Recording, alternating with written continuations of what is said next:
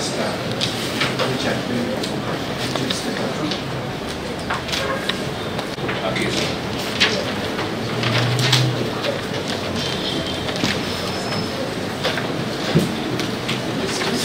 worship inquiries in this case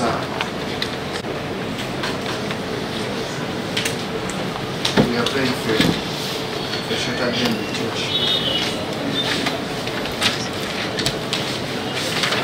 When you think you will be the investigations? Your worship, in the next 14 days inquiries will be complete.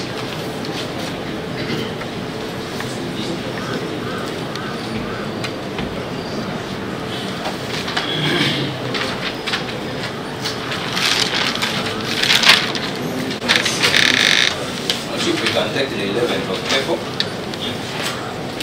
Evaluation before the we wish to address court on the person informs us that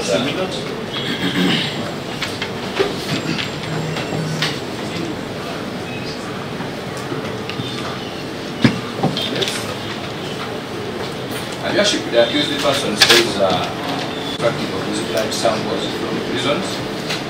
Just a minute.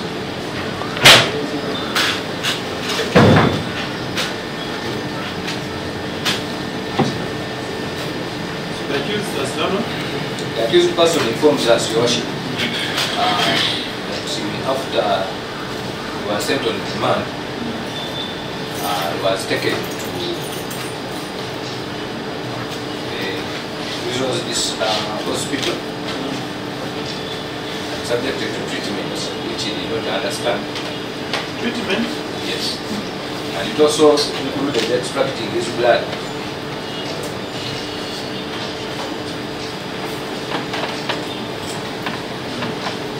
I worship you kindly pray that such actions at least should be done before the accused is cancelled.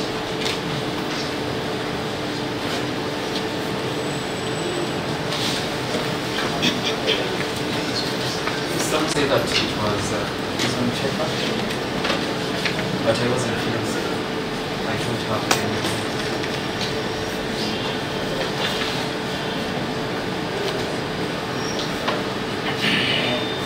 Considering like that, the promoter said the accused will start recovering.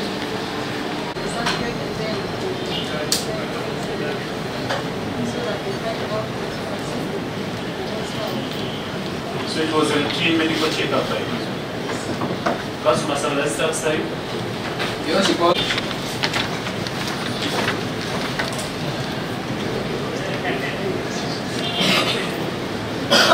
Good investigations that you shall be kept on remand until that time.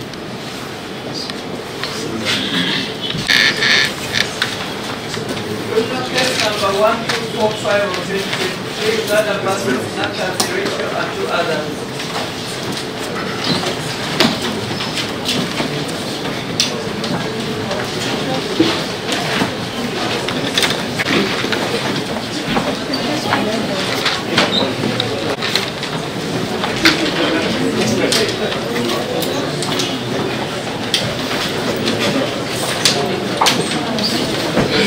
Nze Matovu Ronald era ndi munnamateeka mu ofisi ya Ssaabawuliriza.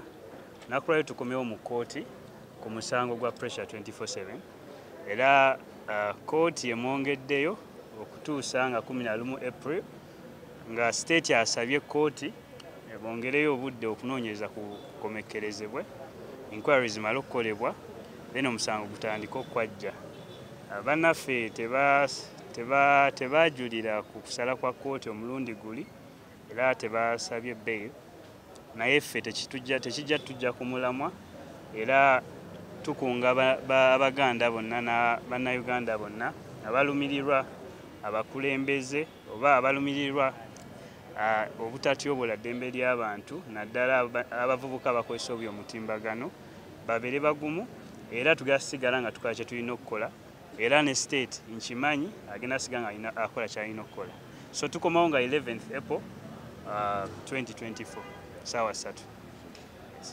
Uganda nziramu okwebaza abavubuka bonna abaze ku kooti olwaleero okugoberera ensonga eryabo eya pressure okulaba nga yavaayo n'atoobola Namulondo n'abakulembeze ab'enjawulo.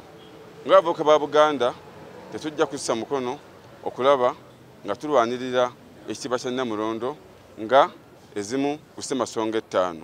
N'olwekyo nkubiriza abavubuka mu Buganda bonna era mbeebaza obwagazi bwe balaze eri Namulondo wamu n'Obwakabaka kubanga omwoyo gwa Buganda ogutafa bagulaze bulungi wano ku kooti ne wabweru bwa kooti ng'emulaba.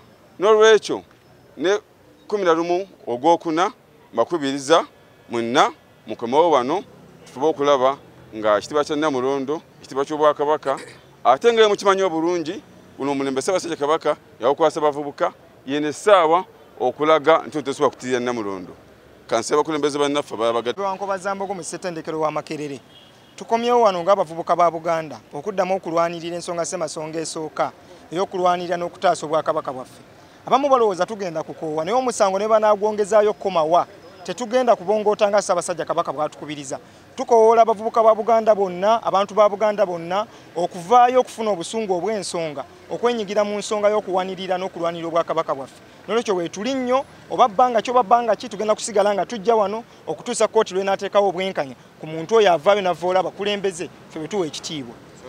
Mala twali nga tulina nnyiike ku mitima omuntu okuvaayo abavubuka sayizi zaffe ne tutandika okutyoboola Ssaabasajja Kabaka ng'ate mukoddomi wange. Batulagidde nti tugenda kudda omwezi Ogwokuna. Ffe tetugenda kukoowa. Bakadde baffe baafa nga bafiiririra Buganda. Ate ffe tulinda ki? Tukoowoola abavubuka mwenna.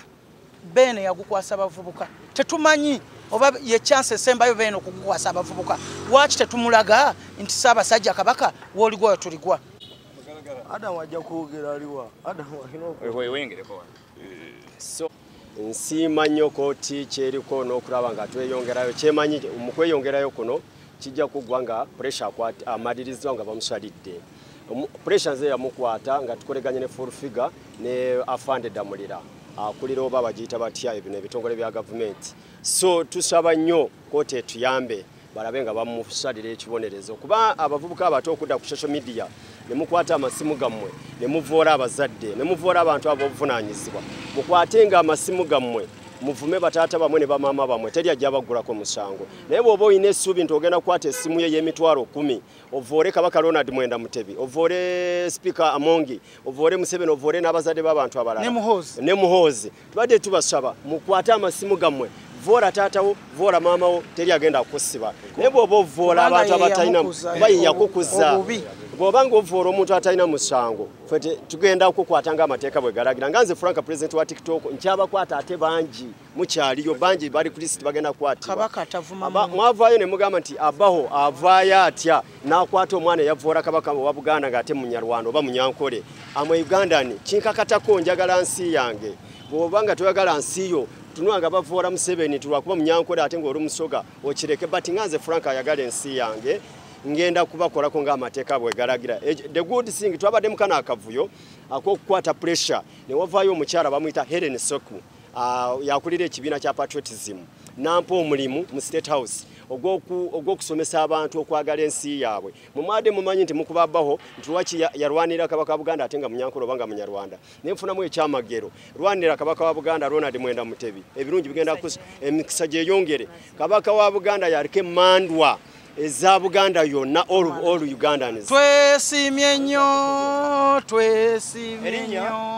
kulwa Buganda yaffe ekitiibwa kya Buganda kyava dda naffe tukikuumenga.